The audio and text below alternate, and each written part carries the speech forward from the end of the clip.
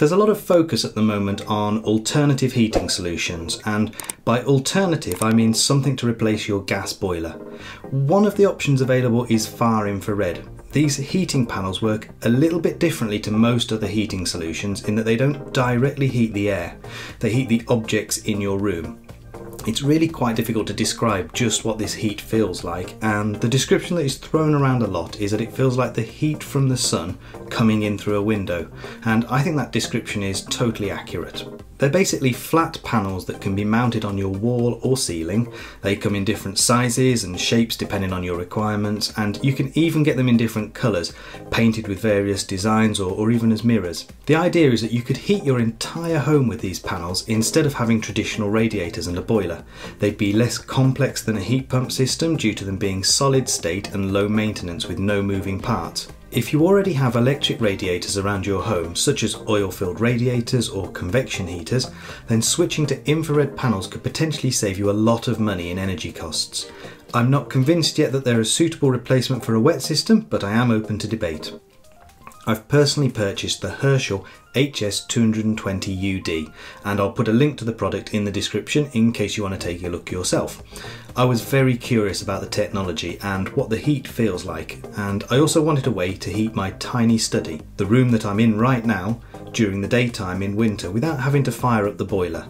Turning on my boiler just to heat this room is a bit like firing up a jet engine just to take you to the end of your road. It's a total waste of energy from the system overheads alone. The Herschel panel is compact and designed to fit under a desk, and best of all, it only draws 220 watts of power, which can easily be covered by my solar panels or battery. There's a physical power button on a foot pedal, and it's designed to be turned on and off as you need it by simply using your foot on that button. Around the back there's a box of buttons where you can control the temperature, enable Wi-Fi functionality and an LCD screen to see what's going on. It comes with 2 feet that bolt onto the panel to make it freestanding, but with this particular model it is not possible to wall mount. Pretty much all of their other models can be wall mounted though. With these feet they are made of metal, and I found that they scratched my hard flooring a bit. So I stuck some felt pads from IKEA to the bottom of them, and it's much better now. There was another reason I chose this panel too, and that's because it's Wi-Fi connected. Specifically, it uses the Toya Smart Life platform, which can integrate very nicely with Home Assistant. I'm not going to show you how to get the Toya integration working in this video because it's a very long-winded process and requires a video all of its own just to cover that. But once you have it all working, you can connect it very easily and turn it on, off, and set the temperature remotely. That's where my special button comes in. I created an automation that triggers when you press this IKEA shortcut button. So here's the automation. You can see here the button click which triggers the automation, and then the actions which turn on the heater, set the temperature to 18 degrees, which is perfect for me in my study. It then waits 1 hour and turns the study heater off. Now the crucial part here is this last line which sets the mode to restart.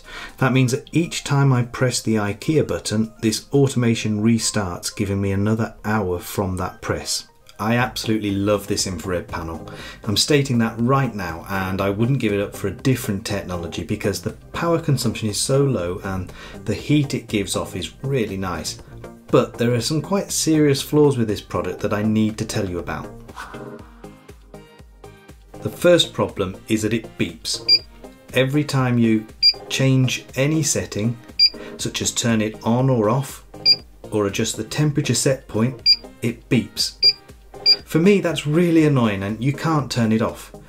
I contacted Herschel to ask if there's any way to disable it at all, but they said no, sorry.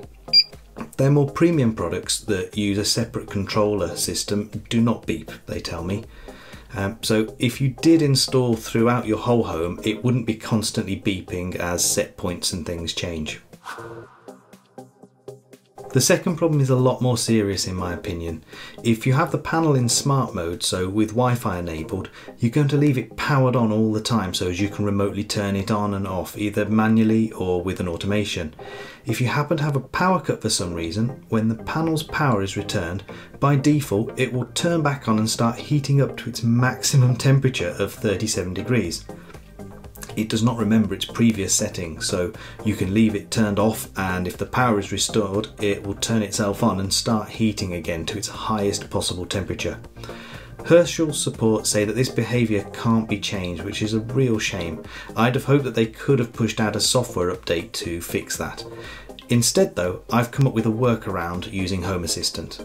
It's another automation that triggers if the heater's set point is above 36 degrees for 1 minute and is turned on. It'll then turn the heater off and send me a notification to let me know what's happened. Basically, this is relying on the fact that you won't ever manually want this panel set to 37 degrees Celsius, which is a ridiculously hot temperature to want in a house. So if the automation detects that it is trying to heat to that stupidly high temperature, then it'll shut off, because the most likely scenario is that it's just recovered from a power cut. I really hope Herschel addressed these two issues with the smart functionality of this panel, because basically unless you're happy with the beeping and implementing the safety cutout in Home Assistant, then I can't recommend it unless you are only planning to use this with the manual foot operated button.